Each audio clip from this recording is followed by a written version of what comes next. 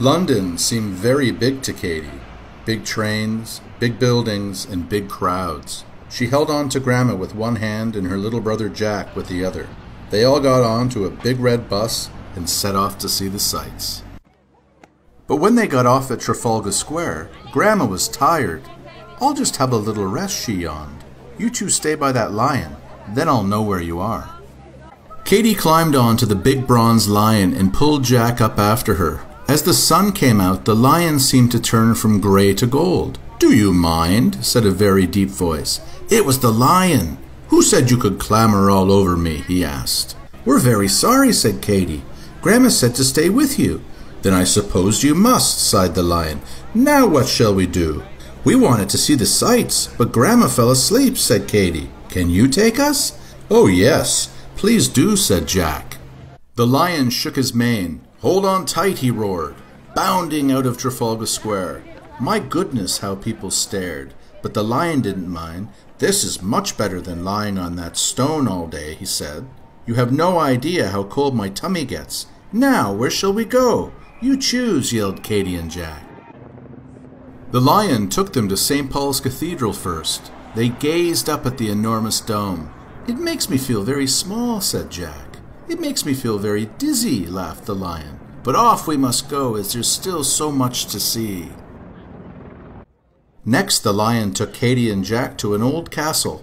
"The Tower of London," said the lion. "Ghosts of kings and queens haunt the towers." Katy shivered and held on to Jack's hand.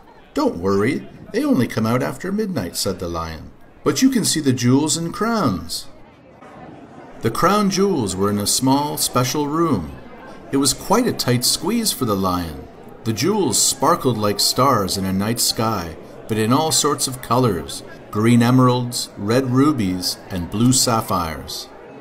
Afterwards, the lion pretended he was a ghost and chased Katy and Jack. "Excuse me," called a man in an old-fashioned costume, "but you're scaring my ravens." "Who's he?" whispered Katy. "He's a yeoman warder," said the lion. "He thinks that the towers will fall down if the ravens leave. I think it's time to go." The lion decided to carry them across the River Thames. They trotted on to Tower Bridge, and suddenly an alarm sounded and lights flashed. A boat was coming and the bridge was opening to let them through. "Stop!" yelled Katy, but the lion didn't stop. He jumped. But instead of landing on the other side, they landed on the boat. They chugged along the river, passing great ships and going under dark bridges. "Look, that's the Globe Theatre," said the lion. "Shakespeare wrote some fine plays that are performed there, although very few of them have lions in them." "What's that big wheel over there?" asked Jack. "It must be the London Eye," said Katy. "Why don't we go on it?" "You don't expect me to go on that thing, do you?" said the lion, as they all jumped off the boat. Before the lion could say another word, Katy bustled him on board the London Eye. Slowly the wheel turned, and they rose high above London. The poor lion turned rather pale and began to shake, but soon he couldn't help but enjoy the view. He pointed to Big Ben. "Goodness, it's nearly 11 o'clock. We must hurry." As they came down, Big Ben chimed 11 times. Katy and Jack jumped on the lion and they raced across a bridge, past the huge clock and the Houses of Parliament. They hopped in and out of queues of traffic, past taxis and red double-decker buses, past parks and grand buildings. They could hear music and drums. "It's the changing of the guard," said the lion. "Follow me. Left, right, left, right." The lion marched off behind the guardsmen, in time to the music. Katy and Jack followed, all the way to the gates of Buckingham Palace. "Sorry," said a policeman. "Only royal guards are allowed through here." So Katy and Jack jumped upon the lion and walked on past the palace. They hoped to see a real prince or princess. Instead, they noticed a lot of flags and crests with lions on them. The lion smiled. "I'm very well known by the royal family." "Why is that?" asked Katy. "Because the lion is called the king of the beasts," said the lion proudly. And as they galloped away, perhaps they did catch a glimpse of someone waving from a palace window.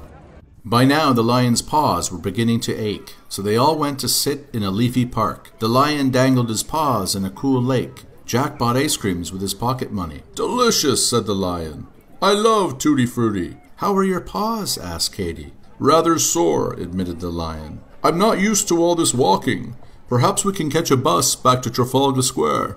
A policeman told him to catch a number 9 bus from Harrods, the big department store. I wish I didn't have to go back, said the Lion sadly. Don't you like Trafalgar Square? Asked Katy. Of course, said the Lion. But I do get such a very cold tummy lying on the stone all the time. Jack whispered in Katy's ear, and they both smiled. They went inside Harrods and came out a few minutes later with a small parcel. Then they jumped on the bus and traveled back to Trafalgar Square. This is for you, said Jack, handing the parcel from Harrods to the Lion. We bought it with the last of our pocket money.